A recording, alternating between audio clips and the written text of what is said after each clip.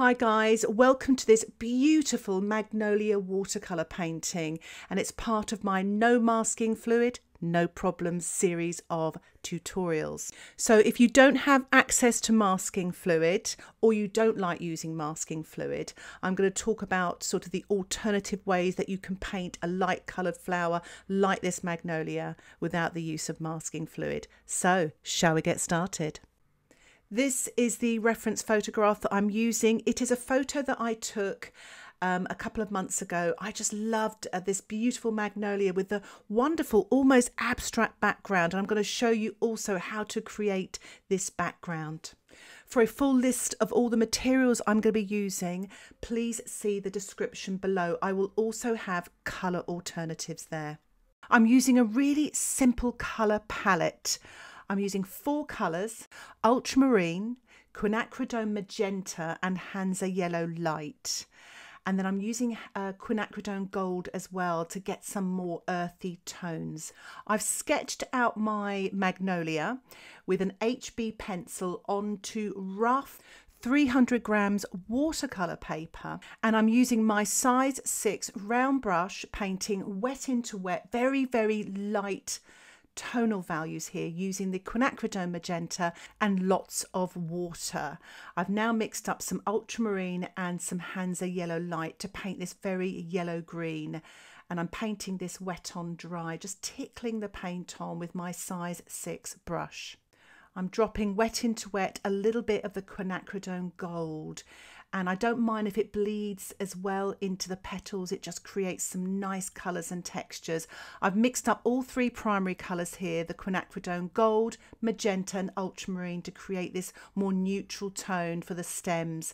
And I'm just using some more yellow green here, starting off wet on dry and then dropping in slightly warmer tones wet into wet. If you would like access to downloadable sketches, why not check out my Patreon membership? Details about that can be found in the description below. You'll also find longer versions with more voiceover and lots more discussion about technique and colour mixing. The tutorials are ad-free and you can cancel anytime. So I'm painting some of these magnolias wet on dry in the background, but they're very, very pale because they're the ones that are sort of very sort of fuzzy in the background. So it's to create a little bit of depth here, and I'm using the magenta and then a very sort of pale sort of grey-green for the stems.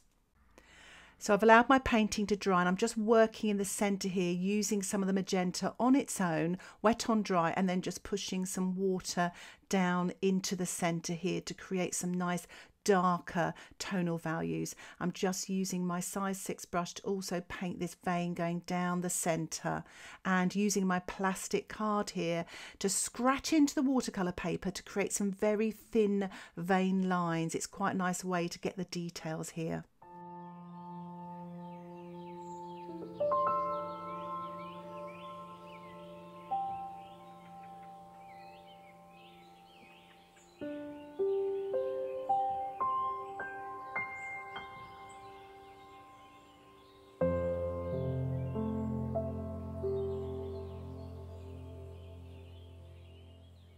As you can see there, I'm just building up some darks and details and just painting some more darks on the leaves here as well.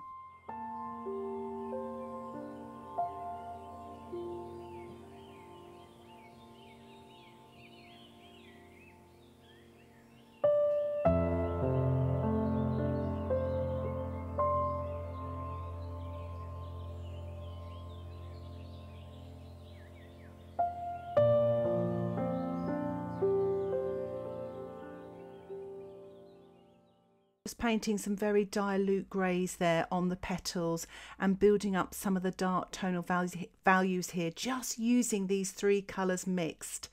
And it's so interesting, just using this limited palette you can get so much variety, again using the plastic card to create some really thin lines.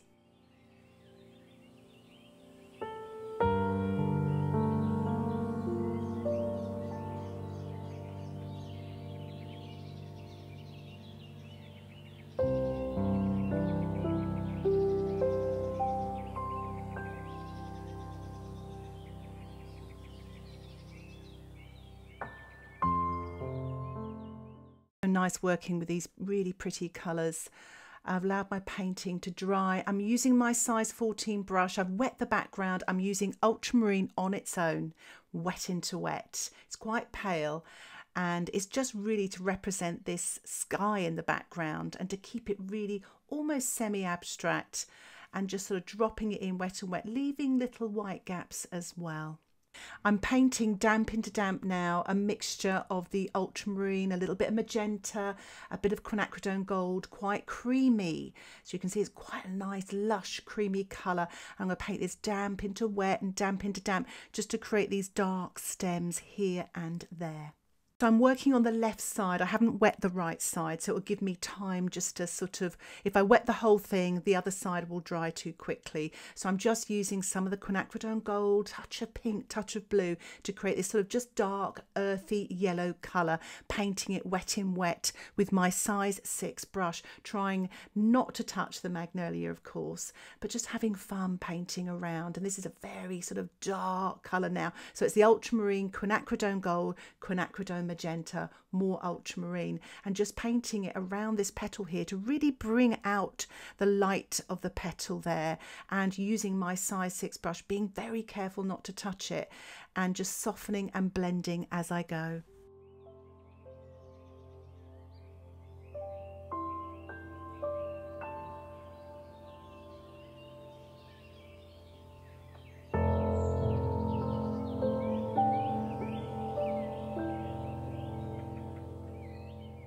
So I've thrown a little bit of salt on the left hand side, and I'm working on the right hand side. Very similar technique. Went on with the ultramarine first, then some earthy tones, some really bright yellow green as well, working wet into wet, or damp into wet if you don't want it to run too quickly and blend in. And it's quite nice, that little bit of yellow there as well. Again, I'm going back around the magnolia using this very dark colour, and again, just a reminder, it's a mixture of the ultramarine, a touch of magenta and a touch of the quinacridone gold, just blending as I go.